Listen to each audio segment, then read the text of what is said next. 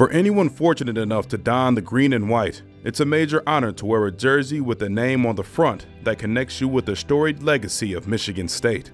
Every Spartan that has come before you, every Spartan that stands beside you, and every Spartan of the future. But for some, the name on the back of the jersey holds just as much weight. My real name is Edward Metz Barksdale III, and so I have kind of a legacy that has led me from my grandfather and then my dad. And so from that, I've been able to I've had great role models and examples for what how a family man should be, and also how I should live. And so that was kind of a big thing for me growing up. For many, carrying the weight of a family name can be a tall task, especially when you're the son of a doctor. But for Trey, that wasn't the case. So growing up, actually, my dad's biggest thing he's always been is he never wanted me to be what he wanted me to be. So he would never let me come shadow him, or even he never hardly ever talk about medicine to me, just because it was his big thing. Whereas I'm named after him, he didn't want me to feel the obligation to do what he does. But growing up, I'd see him come home late and I'd see him leave very early, but I'd also see him make it the best effort to come to everything that all four of us had, and to be there for whenever we needed him.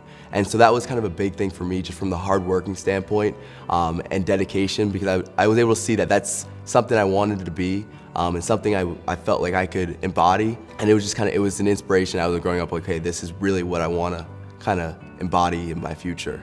While Trey had his sights set on following in his father's footsteps, he started his long, unique journey in middle school football. So started football when I was going into 7th grade.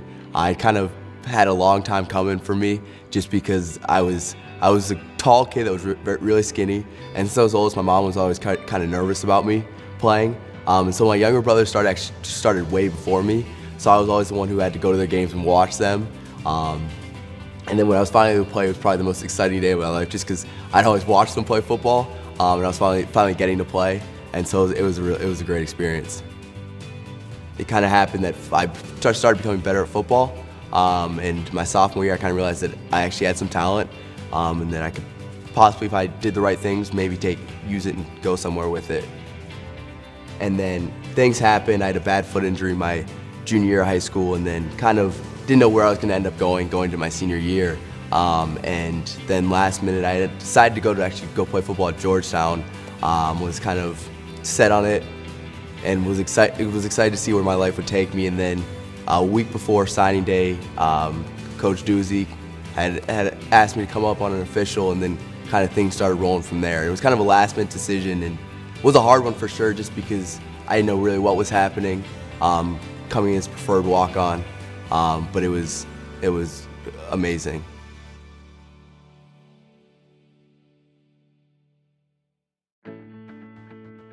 It was different for me, because coming, I knew I could play, I knew I had ability, but like anybody, it's the confidence level that's the biggest thing. Is I had to realize where my confidence level was at, and I had to come with kind of the whole Michigan State mantra as a chip on my shoulder. And not like I had any problem with anybody, but I had to kind of believe in myself and what my ability was. And so I remember coming in, I was nervous, definitely, just because I didn't know what to expect. As a young kid, you see college football as almost this amazing thing and something you dream of. And for my situation, D1 Big Ten football was what I dreamed about. And so for me, it was a time where I was like, okay, I'm really here. So my first few weeks up here, I just tried to kind of put my head down and do everything I could do to kind of get better and work hard and to prove myself. I told my dad when I was with football, our big thing in my family was, although football is an amazing thing, is how I'm going to use it to help me further my life in many different outlets. With that, I saw a great opportunity to use football to help me get to a great academic place and also a great athletic place. And so coming here was kind of that figuring out how I can juggle both academics and athletics. So coming to Michigan State, I started off as a human bio major, and with the course load, I was kind of up and down on what I think would work for me. So I actually moved to kinesiology to start, and I kind of got on a good pace with my classes and taking a little larger load than normal, which got me on a good track where I actually finished up in 3 years.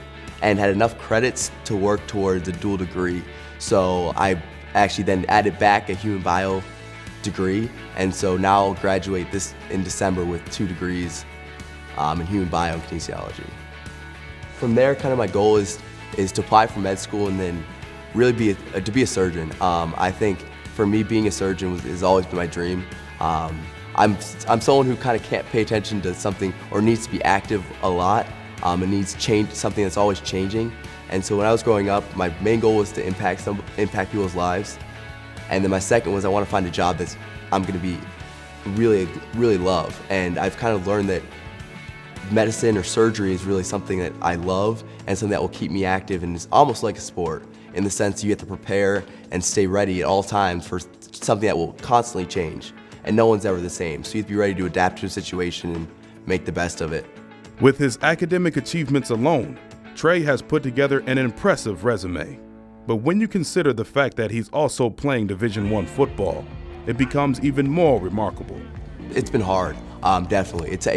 I've had to make decisions, and there's been a lot of late nights or sleepless nights in the sense that I've been going from the library and straight to a 6 a.m. lift, or a long practice straight to the library and then calling a quick hour nap and then start my next day. And so it was kind of that sacrifice and understanding what I wanted to do, because I realized how passionate I was about both things through this experience, because I had to give up a lot of stuff in the sense of sleep and other things that I wanted to do to make sure I was giving my best on the football field and also giving my best academically. Spartans get it blocked. Any walk-on that goes through 4.5 years here is someone that deserves respect throughout the rest of their life. You know, it's not easy. It's not easy being a scholarship player at a place like this, let alone a walk-on. So, but Trey specifically, he just does so much as far as hard work. I mean, he's the most dedicated person that I've ever met to what he wants to do. You know, he's very driven.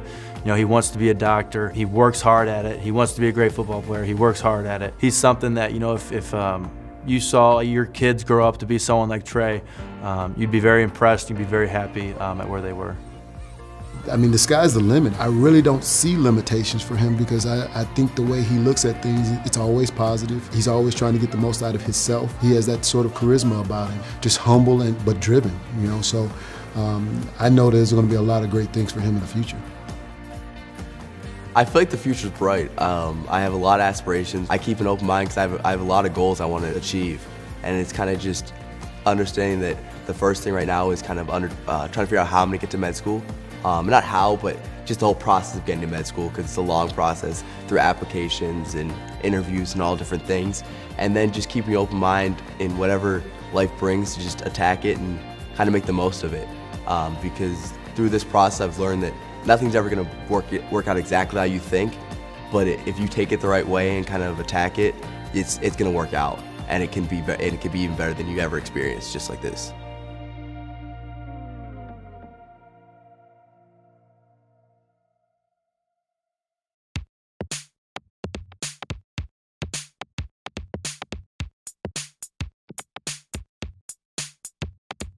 You know, I've always been a big fan of video games. Even in high school, I would always be down in the basement in my room playing video games, staying up late. My mom would always have to tell me to go to bed, and I would always just fight her every night to try and play. But no, it's just something about video games. Just it allows me to escape reality and just have fun doing it. I get to play with my friends online, talk to them, and socialize like that. So it's a lot of fun. When I was playing Halo back in the day, that's when I really realized, like, this is awesome, and this is where I could do more than just a hobby of mine. Like, maybe I could make this into my career or something. It kind of like opened up more opportunities for me, and that's like kind of the process of where I thought, well, maybe I should make this into a career. Maybe I could make video games. Evan, with his sights set on his future, earned a scholarship offer to play football at Michigan State, which brought him to East Lansing and allowed him to further pursue his passion. So my major is media and information with a minor in video game design. So I'm a 3D artist, so I'll make like the characters and the environments and different props and things that go into the video games.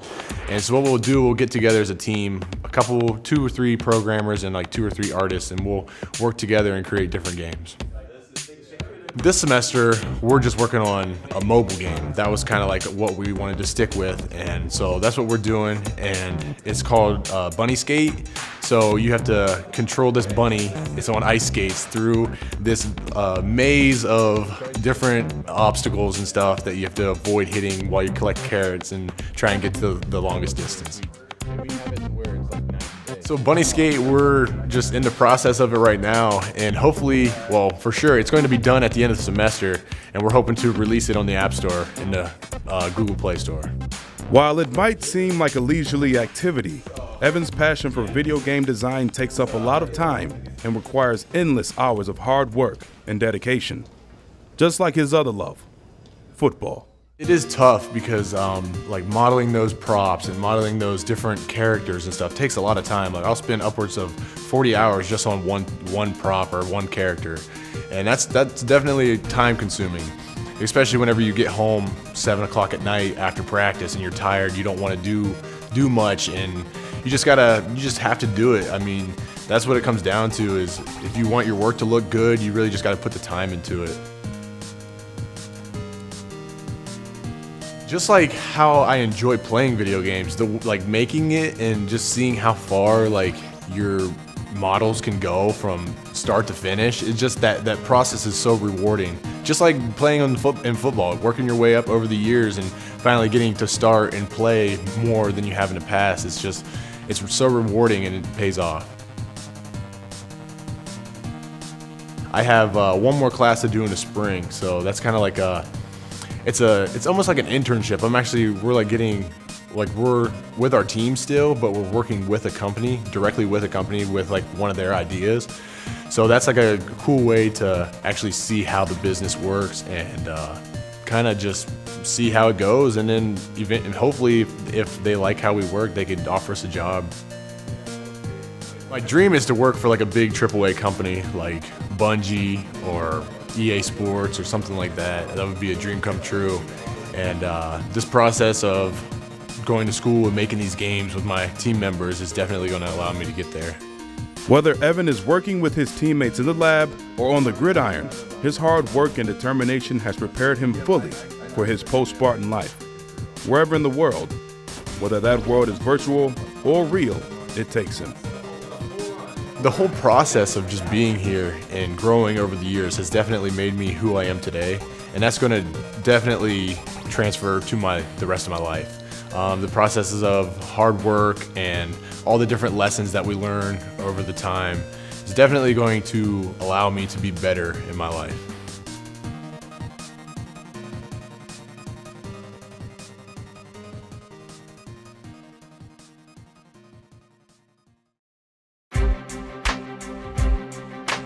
George Blaha happy to be here with Jason Strayhorn and Keith Nickel, and saluting the 28 Michigan State seniors who play their last game at Spartan Stadium today. Some of them now taking a knee in remembrance and in thanksgiving, really, for the opportunity to be part of Mark D'Antonio's program. They could certainly send each other off in grand style with an upset win over Ohio State, Jason. Without question, George. And this day, they have an opportunity against a number 2 ranked Ohio State team at a 22.5-point underdog and do something very special that people will remember for the rest of their lives. Ohio State won the toss. They've deferred. The Spartans will receive. Ohio State will defend the north goal to our left. And so the Spartans will put it in play after a touchback at their 25-yard line. Tyler O'Connor with a straight eye behind him. Reverse handoff to R.J. Shelton running right to left. R.J. out over the 35, a quick first down, and he's knocked down at the 36-yard line. 1st and 10 at their 36. Tyler O'Connor pump fakes, rolls right, throws it back left to L.J. He's at midfield. He's at the 40, the 30, the 20. He's inside the 10. He's into the end zone. Touchdown, MSU! Wow! 64 yards to the house for L.J. Scott from Hubbard, Ohio. It's Michigan State 7, Ohio State nothing. 5 wideouts for Barrett on 3rd and long. Elfline over the football. The snap to Barrett, looking left. He goes down. Down he goes. Sack back near the 35-yard line.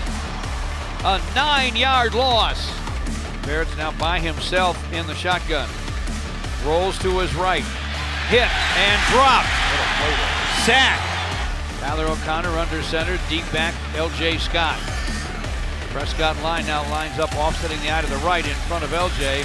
L.J., nice job at the line of scrimmage. Cuts left, then right, on his feet, 30, 35, 40. He's at midfield, angling down the left sideline. Finally tripped up from behind. Heck of a run by L.J. Scott. Holmes to the right of Tyler O'Connor in the shotgun. End around toss to Donnie Corley. Left to right, Donnie Corley. To the right sideline, got a first down and out of bounds. Wind at his back. 28-yard try from the right hash mark. The snap, the put down, the kick is up, and the kick is good. The Spartans have untied the score. Michael Geiger from 28 yards away. Michigan State 10, Ohio State 7. Ohio State, after the pick, has it 1st and 10 at the Spartan 37. Snow getting a little heavier here. Barrett play fakes, under pressure, hit, and down he goes. The third first half sack for the Spartans. Barrett lines up under center. Samuel starts in motion right. They hand it to Weber. Hit at the line. Ball comes out. The ball is loose. The ball is loose. Michigan State recovers. And the Spartans have it. Michigan State 10, Ohio State 10 at the half. The Spartans heavy underdogs doing battle with the second-ranked Buckeyes. And I think if you try to point a finger at who outplayed whom in the first half, it would be the Spartans outplaying the Buckeyes. Welcome back to Spartan Stadium in East Lansing. It's Michigan State 10, Ohio State 10 at the half. He's to the right of J.T. Barrett. Hand off to Weber, hit the backfield. He is dropped for a loss by Dylan Alexander. 2nd down 9, ball to 22. High snap. Damian Terry brings it down, throws it right side. Catch made by L.J. Scott. L.J.'s out over the 30. He's got a first down at the 34-yard line. Barger to punt for the 6th time. Oh, it's a short punt. It's a fake. It's a fake. Running to his left at midfield is Chris Fry. And Chris Fry is into Buckeye territory with a first down and change.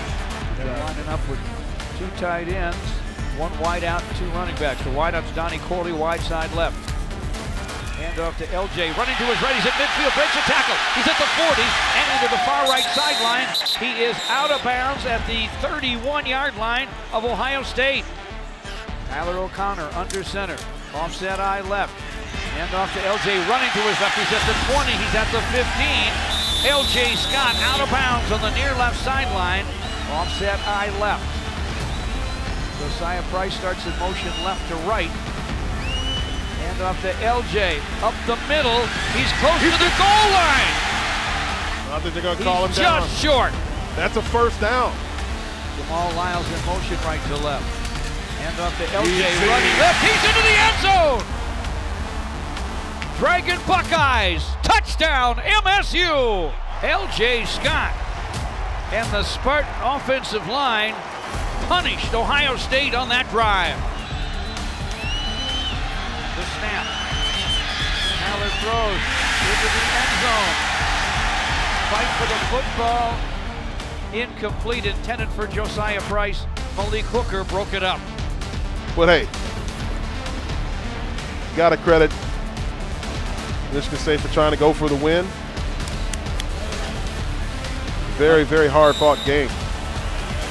Spartans play well enough to win, but fall just short. Ohio State survives here at Spartan Stadium. Second-ranked team in the country, coached by Urban Meyer, does indeed survive in East Lansing. Ohio State 17, Michigan State 16. Great football game. You come up 1 point short, but it's still a loss, so you got to paint it the way it is for our players. But I thought we played hard. I thought we did a lot of good things. Ran the ball pretty effectively. But I guess the thing you'd say about this football game offensively is some big plays. Made some big plays, but the consistency factor sort of hurts you when you look at. You got to be consistent. You got to score points. The wind was definitely a factor out there today, so it was difficult to throw the football. But, just the one turnover, I guess, I think. And then defensively, we hung in there and made it difficult. Felt like we should go for a 2-point conversion. Just wanted to win the football game. So, but very proud of our football team. We've got an opportunity to go to Penn State now, be another challenge. But we'll be playing for something else again. We'll be playing for, there's obviously high stakes on their end as they move through this. So we'll take it step by step. But proud of our football team. We've come up 1 short.